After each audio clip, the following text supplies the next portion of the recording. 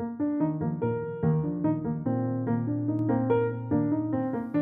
I am Jennifer Purcell, and welcome to my podcast, Living with an Invisible Learning Challenge, where we will discuss, discover, and learn more about the challenges and triumphs of those with NLD and other learning challenges. I do have a website for this podcast, and it is called livingwithnld.com. I also have a Facebook, Instagram, and Twitter account for the podcast. They are all under the same name, which is Living with NLD. I also have a YouTube channel for the podcast, which can be found by Googling the title of the podcast, which is Living with an Invisible Learning Challenge. I would like to tell you about a nonprofit that I use for my research for this podcast. It is called the NVLD Project, and I use their blog for my research. They are a nonprofit that is based in New York and is trying to get NVLD back on the DSM, and they provide many resources for people with NVLD on their website. I'll provide you with the website for them in the podcast description. All proceeds from the ads on this podcast will be donated towards the NVLD project. Please feel free to explore the other topics on the podcast, and hopefully you will learn something new from them. I hope you enjoy today's episodes.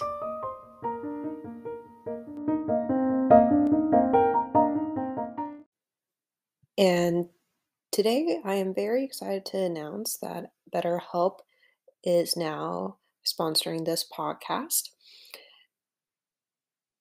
I have had 7 years of therapy, so I know it can help change your life if you not only let it, but work on the personal goals that you set with your therapist. Without a healthy mind, being truly happy and at peace is hard. The good news is therapy works. But what is therapy exactly? It's whatever you want it to be. Maybe you're not feeling motivated right now and would like some tools to help. Or maybe you're feeling insecure in relationships at work, not dealing well with stress. Whatever you need, it's time to stop being ashamed of normal human struggles and start feeling better because you deserve to be happy. And now you don't have to worry about finding an in person therapist near you to help. BetterHelp is customized online therapy that offers video, phone, and even live chat sessions with your therapist, so you don't have to see anyone on camera if you don't want to. It's more affordable than in person therapy, and you can start communicating with your therapist in under 48 hours. Join the millions of people who are seeing what online therapy is really about. It's always a good time to invest in yourself because you are the greatest asset. And special offering to listeners of Living with an Invisible Learning Challenge. You can get 10% off your first month of professional therapy at betterhelp.com/. I'll put in the link in the podcast description for you. That's BetterHelp, HELEP. Thanks again to BetterHelp for sponsoring this podcast. Alrighty, so before I begin today's episode on careless versus normal mistakes in NLD, I would like to let you know that the next Facebook chat, we have one today, but the one for May will be on the third Saturday of the month, which is the 21st, and that is from 10 a.m. to 11:30-ish Pacific time zone. And that's, again, just a safe space for you to be able to talk about things that you have challenges with in regards to NLD or another learning challenge you may have. And you don't have to have a learning challenge. You could be a family member who supports one with a learning challenge to be in the group. And anything that is said in the group stays in the group unless you ask that person permission to share it outside of the group. And let me know if you want to come. And again, it's from 10:30 to from 10 to 11:30 Pacific time zone. And I am having one today. I usually have it on Saturdays, but I'm having one today because tomorrow I'm going to be doing some fun things with friends, so I won't be able to do it tomorrow. So I moved it today so that I could still do it. Also, another announcement that I have to make is I recently created another podcast called Sleepy Butterfly for people who have challenges with sleeping at night or meditating, and it's geared towards people who are auditorily sensitive or have chronic migraines, and being able to have nice relaxing nature sounds for them to fall asleep to or to meditate to and be able to be refreshed the next day or when they come out of their meditation. So some of the sounds are like chimes or nature sounds like water or rainforest. And again, it's called Sleepy Butterfly. It is on Spotify and also Apple Podcast and Google Podcast. And it's on everywhere else where you can get podcasts as well. So I hope you are able to get some benefits out of that one also. And today I am very excited to announce that BetterHelp is now sponsoring this podcast. I have had 7 years of therapy, so I know it can help change your life if you not only let it, but work on the personal goals that you set with your therapist. Without a healthy mind, being truly happy and at peace is hard. The good news is therapy works. But what is therapy exactly? It's whatever you want it to be. Maybe you're not feeling motivated right now and would like some tools to help. Or maybe you're feeling insecure in relationships at work, not dealing well with stress. Whatever you need, it's time to stop being ashamed of normal human struggles and start feeling better because you deserve to be happy. And now you don't have to worry about finding an in person therapist near you to help. BetterHelp is customized online therapy that offers video, phone, and even live chat sessions with your therapist. So you don't have to see anyone on camera if you don't want to. It's more affordable than in person therapy, and you can start communicating with your therapist in under 48 hours. Join the millions of people who are seeing what online therapy is really about. It's always a good time to invest in yourself because you are the greatest asset. And special offering to listeners of Living with an Invisible Learning Challenge. You can get 10% off your first month of professional therapy at betterhelp.com/. I'll put in the link in the podcast description for you. That's BetterHelp, HELEP. Thanks again to BetterHelp for sponsoring this podcast. If you haven't heard about Anchor by Spotify, let me give you a rundown. Basically, it's the easiest way to make a podcast with everything you need all in one place. Here how it's work. Anchor lets you record and edit podcasts right from your phone or computer, so no matter what your setup is, you can start creating today. Then you can distribute your podcast to the most popular listening platforms, including Spotify, with a single tap. Anchor is also the only place you can publish video podcasts to Spotify. With Anchor, creators can earn money in a variety of ways, including ads and podcast subscriptions. And best of all, Anchor is totally free. Download the Anchor app or go to anchor.fm to get started.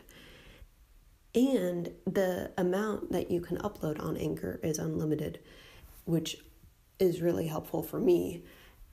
And it also helps you with getting statistics for your podcast in terms of where people are listening from, so that you know how many people listen to your podcast all over the world. I also want to mention to you that I just launched my podcast swag on Wednesday of this week and have a page for it on my website, and I will also send you the link to it in the podcast description, and I will also send it to you in the newsletter that I usually send out on Fridays. I am now selling t-shirts, water bottles, and a backpack, and they all have the podcast logo and title on it and the tagline. So I am looking forward to watching the sales and seeing who buys them, and spreading the word more about my podcast. Hello, so today's episode will be about NVLDers working for their family. Are you self-employed or work with your family or friends because you have had many challenges working or trying to work for others that don't know you have NLD? I work with my parents for several reasons. Among them are NLD, chronic migraines, flexibility, ease, understanding of and empathy around the mistakes I make because of NLD and migraines. I love my job because I never get bored with all the different things I work on, from cleaning the building to answering phones, tech and social media support, and other admin duties. I also have my own management of 4 podcasts to do. I have 2 my own podcasts, and one that I created for my mom for work, and one that I helped one of my friends create, Linda Carrazales.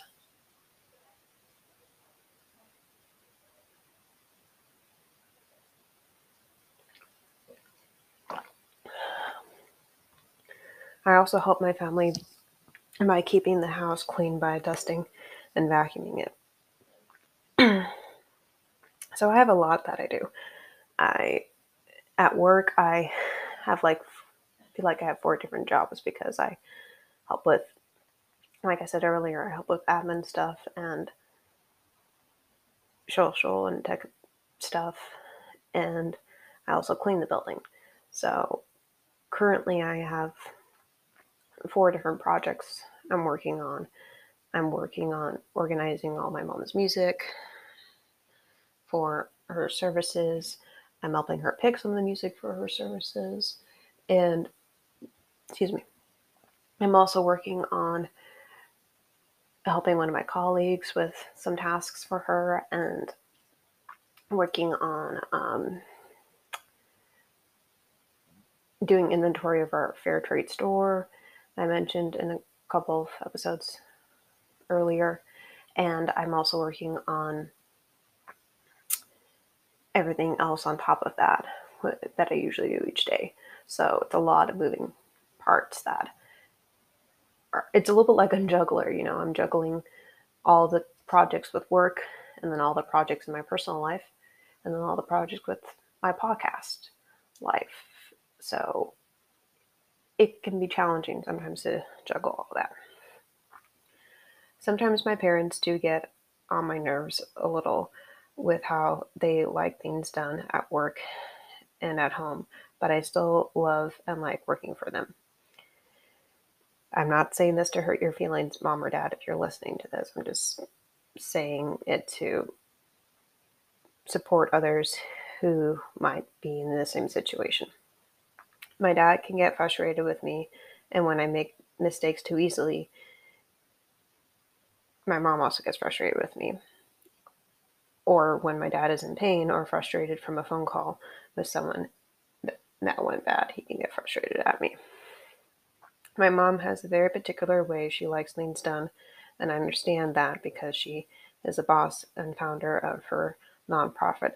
But sometimes it's frustrating because I can't understand her instructions because of NLD, or the way I think and my brain works.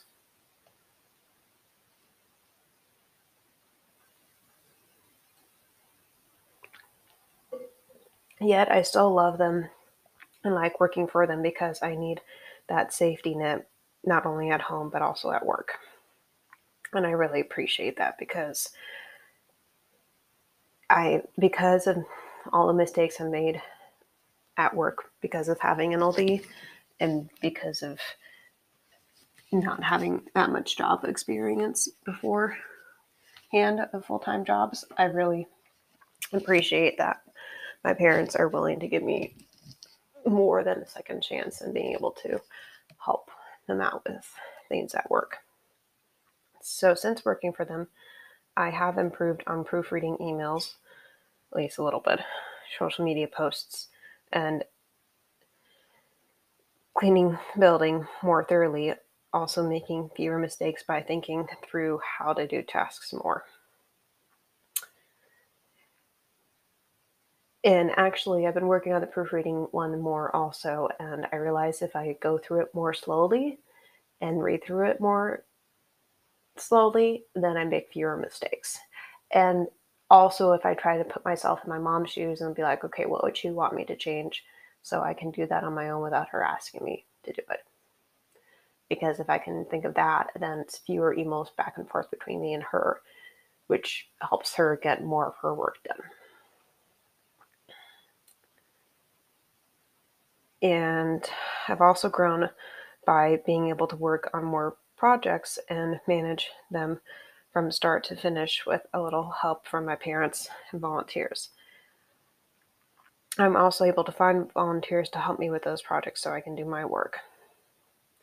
I also help with being able to think of what tasks can be done more on my own so my parents can do their work. For example, trying to think through the areas to clean, people that will need to help me, and things to get done before a special event at the center like Easter or Memorial Day.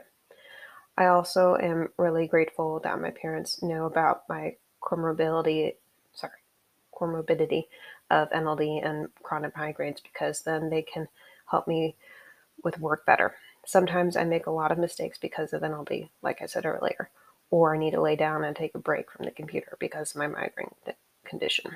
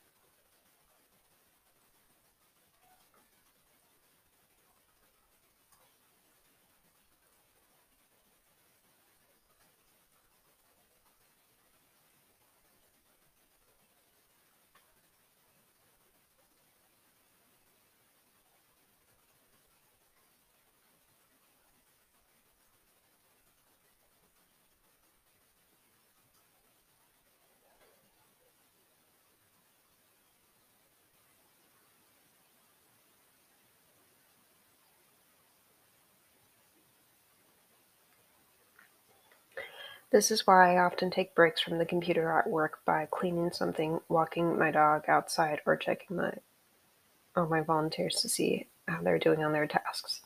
I also do this at home by vacuuming, dusting, going outside, or exercising for a little bit. Okay, enough about me. Let's look at some other articles from other NVLDers in the work world. Here's an article from the NVLD project titled The Quest Seeking Employment with NLD by Caitlin. Caitlin is 27, diagnosed with NLD when she was 19. She currently has worked at a local department store for over 10 years, and it has been quite a journey for her there. She enjoys spending time with family, reading, writing, playing with her dogs, and listening to music. And she also has a Facebook page where she assists individuals with NLD and is a project social ambassador for the NVLD project. Caitlin talks about some of the accommodations NVLDers need and challenges they go through in the work world in this article. Quote, every individual with a nonverbal learning disability, or NLD, has their strengths and weaknesses, and for some jobs may need accommodations to help them work at an optimal level. Examples of accommodations include color coding materials, folders, and labels, allowing the use of calendars and online schedule programs that can provide reminders of meetings, deadlines, and upcoming tasks. She uses Google Calendar, and it has been extremely beneficial for her scheduling needs. Providing checklists for tasks, a to-do list helps declutter your mind from thinking too much about what you have to do, and seeing it visually will take the weight off your mind. Dividing large tasks into smaller tasks with specific goals for each task. Providing a job mentor if needed to help introduce you to the workplace. Allowing the use of a calculator for math-related tasks if needed. End quote.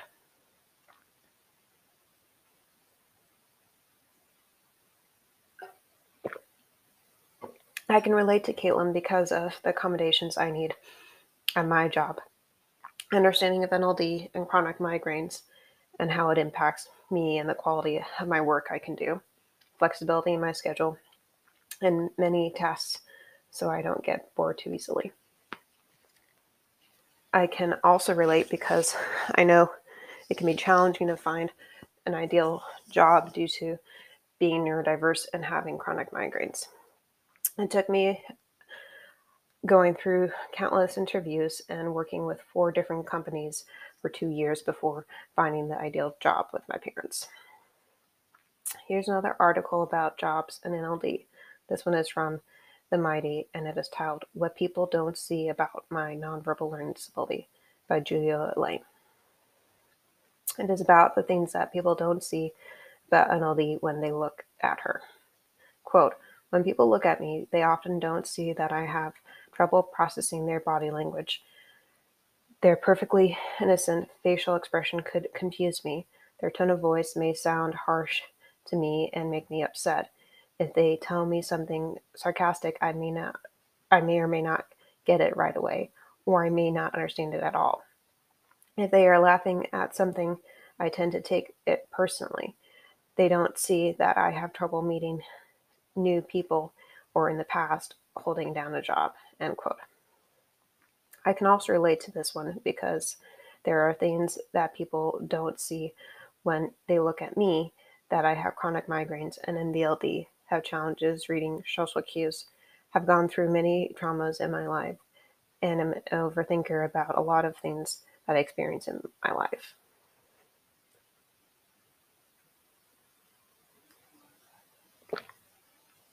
They also don't fully understand the value of how something they say will affect me because of NLD. One example I have is somebody at work. Well, I shouldn't say at work, I should say at my spiritual community where I work. This was a while ago, but they came up to me and said good morning, and they said that I looked like a little girl and asked if I was a little girl. And I was like, no, I'm 25. And it kind of hit me because it sounded like an insult when she meant it as a compliment. She thought it was a good thing to look like a little girl instead of a woman, and I disagreed with her on that. And it just was really weird thing to say to someone without any context right away. And like, I didn't know her that much. She didn't know me that much. So it was just really weird and like made me think, do I look like a little girl to other people? And I know I don't. So I don't talk to that person anymore, and I haven't since then because it would be really hard for me to explain to them why that was not a necessary comment and why it wasn't kind or true,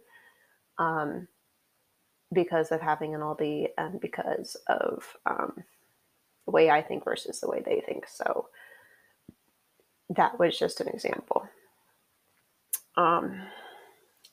I know I went on a tangent there, but it does relate to work. All these things relate to the working world, because if people aren't aware of your struggles, how can they help you succeed more at your job? Think about that for a second.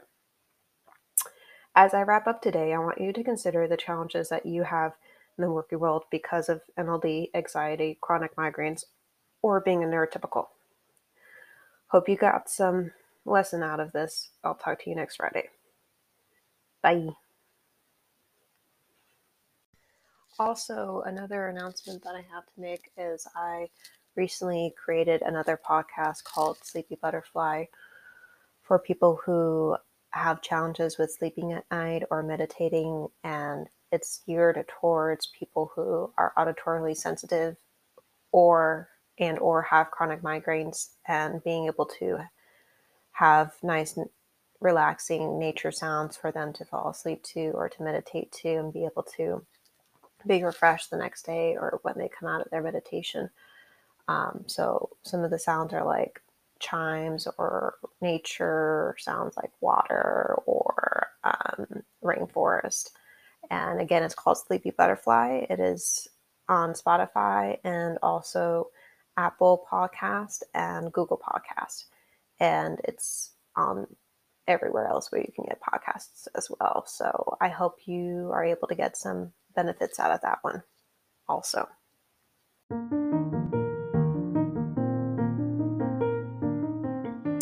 As I wrap up, there are some things I would like to share with you.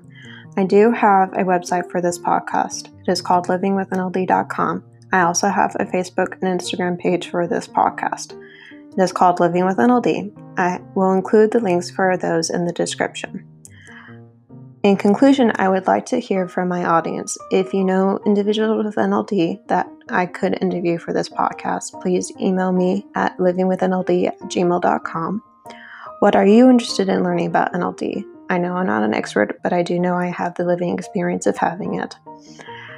I would like you to practice journaling about your gifts and differences. Also see if there is a way that you can make that difference become easier for you to do than originally it was. Thank you for listening today, and please go to my YouTube channel and subscribe to it. Thank you. Bye.